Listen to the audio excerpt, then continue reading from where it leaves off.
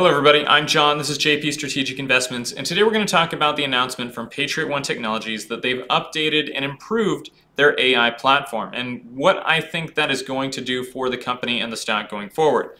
Before we get into that though, I do want to touch on the NCS4 evaluations. I know a lot of people have been talking about this recently. There's been some confusion. If you are a Patriot One investor and you are not already in some of the Facebook investor groups and things like that, I definitely recommend checking that out. There's two posts on there, one from Daniel and one from Bill. They may be on two different groups, but they really kind of clarify exactly what is going on with this NCS4 evaluation and things like that. It's not a direct comparison of Evolve and Patriot One. They're being evaluated separately, and they're being evaluated based on their own standards for their products. It will still allow us, based on the results that we see, to kind of compare some of the things, but it's not a true just one-on-one comparison. So just check those posts out if you haven't already. That'll kind of explain exactly what is going on with that evaluation, and we'll definitely take a look at those numbers and results when they come out. Now, that being said, let's jump into what we have here. So Patriot One Technologies introduces facility insights, enabling venue operators to make data-driven decisions with actionable intelligence.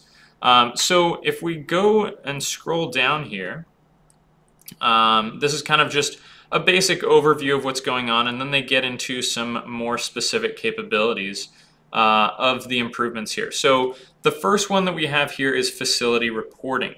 And this enables, as it says here, venue operators to monitor ingress. So basically, the main thing that we're getting here is kind of the ability to track and make decisions based on the actual traffic flows of different people going into the venue, working around different areas within the venue, right? So if there's lines at concession stands or entrances or things like that, if one line is getting long, why is that line getting long and the other ones aren't? How can we deploy personnel or maybe adjust different things within our security platform to account for that, and to make sure that we get a nice smooth entrance into the stadium, and then within the stadium we have our concession lines and things like that. How do we make sure that all of those are situated where they should be? Is there any improvements that we make based on the traffic flow analysis that we see now that we can even improve those further? So that's what this is allowing them to do. The other thing here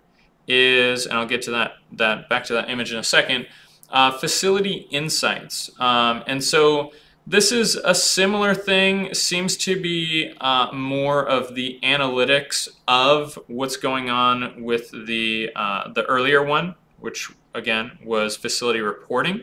So facility insights seems like it takes all of that data and kind of works it into a few different graphs, which then allows basically the facility operators to kind of better analyze what exactly is going on with their stadium and how they can improve it. And one of the big things that I thought was interesting on here, and that I think could be really helpful, is they're going to have superimposed hotspots on a venue map that will alert operators where there could be disruptions or longer wait times than normal. So if you have, basically what they'll have is kind of a digital map, right? A top-down view probably, that basically allows you to say, okay, a notification pops up, hotspot right here, there's a disruption or there's a long line. You can immediately kind of go to that camera, check out what's going on, and see what you need to do to remedy the situation, if you will, right? And then the last one here, customizable alerting. So basically this seems to be giving venue operators not only the ability to kind of tailor the level of sensitivity that the MSG and VRS are detecting at, right? Or is this a very high priority event? We don't want like anything coming in that could be of any danger, or is this maybe an event that we're maybe not quite as worried about security events?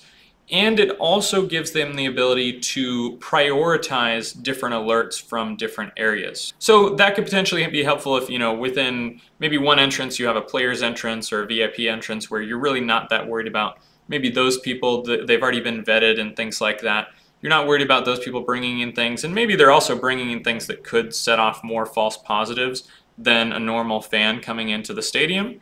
you could set those at a lower priority or a lower sensitivity, and then you could tailor the actual main entrances for fans and things like that to a higher sensitivity, because those are the people that are just walking in that you don't know, you haven't personally vetted and things like that. So that's definitely a nice addition as well.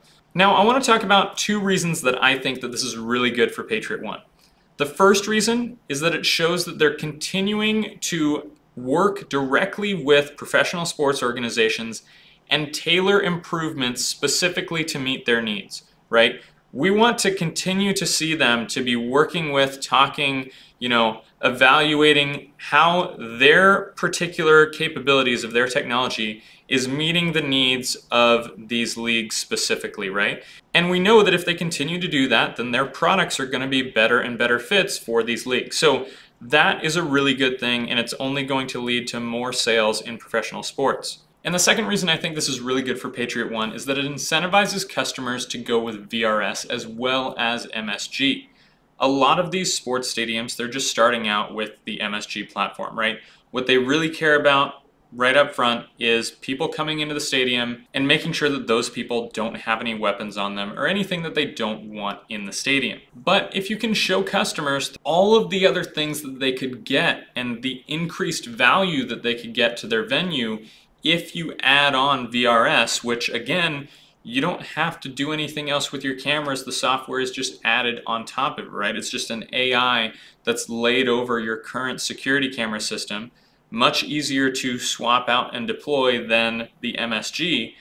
If you can show that added value through different things like that, you increase your ability to be able to upsell VRS to these customers who you've already sold MSG to. And I think that could be a huge addition, because those customers, it's a much lower cost of acquisition, right? Because when we're talking about cost of acquisition, we're talking about, the marketing costs and the costs of going and meeting with these customers, the cost to actually acquire that customer as a paying customer. With VRS, if you're upselling that to somebody who already has MSG, the customer acquisition costs are much, much lower.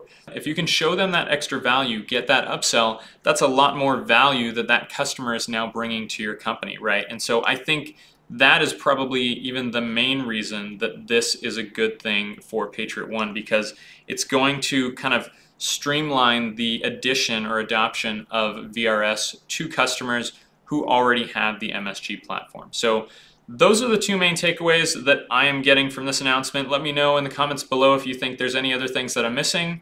Other than that, I will see you guys next time, and have a great day.